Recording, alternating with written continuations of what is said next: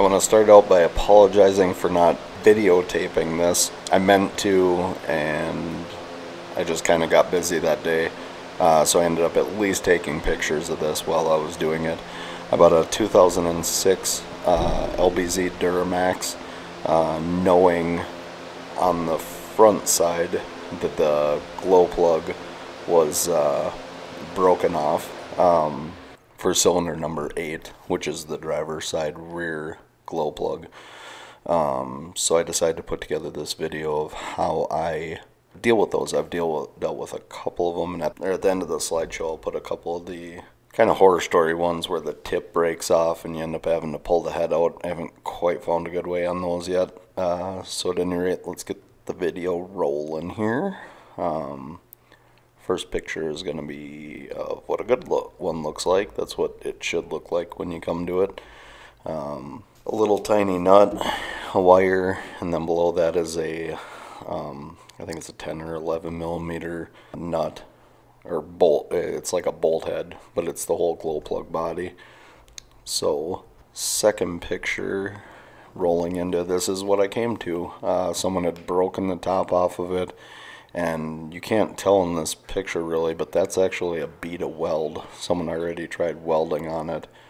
There's two different ways these things can break off in this situation, and that's they can break off with the electrode still through the center, which would not allow you to get a easy out into it, or in this case they can break off with the electrode still in the center. I didn't know that until after I broke their weld off, but that doesn't allow you any space to get an easy out in.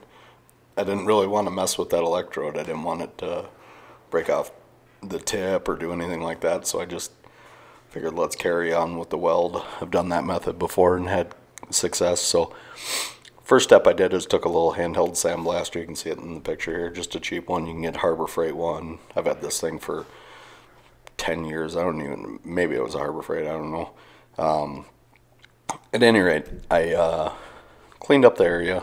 Anytime you're welding on something, you want to get the metal nice and clean and you know, free of corrosion. Otherwise your first couple welds aren't going to hold no matter what you try.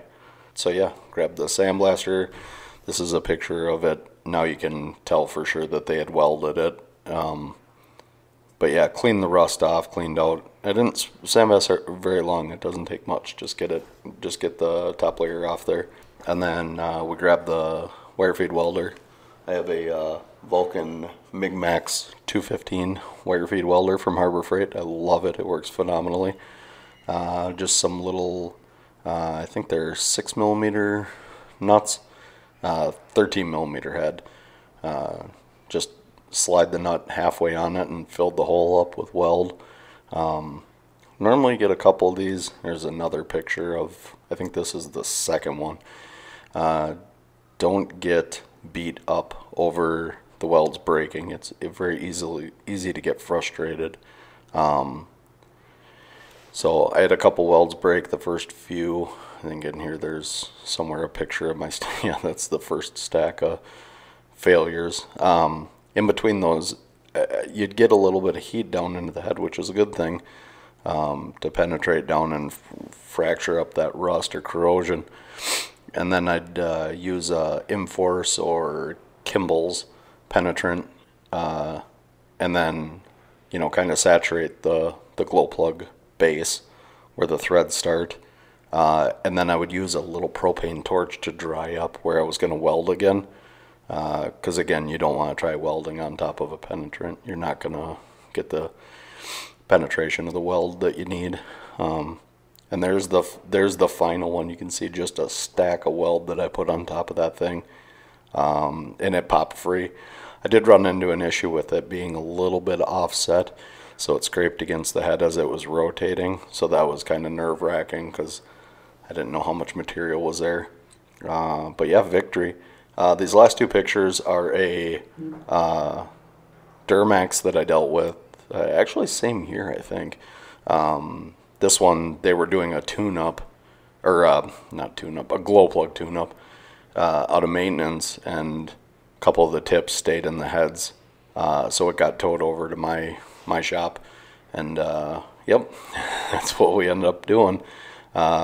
We didn't crank the key after the tips came out. We didn't. I mean, I've heard of some guys gambling and trying to push them out, running it, and man, if it goes in, you're hosed. So we pulled the heads off, cleaned up the heads.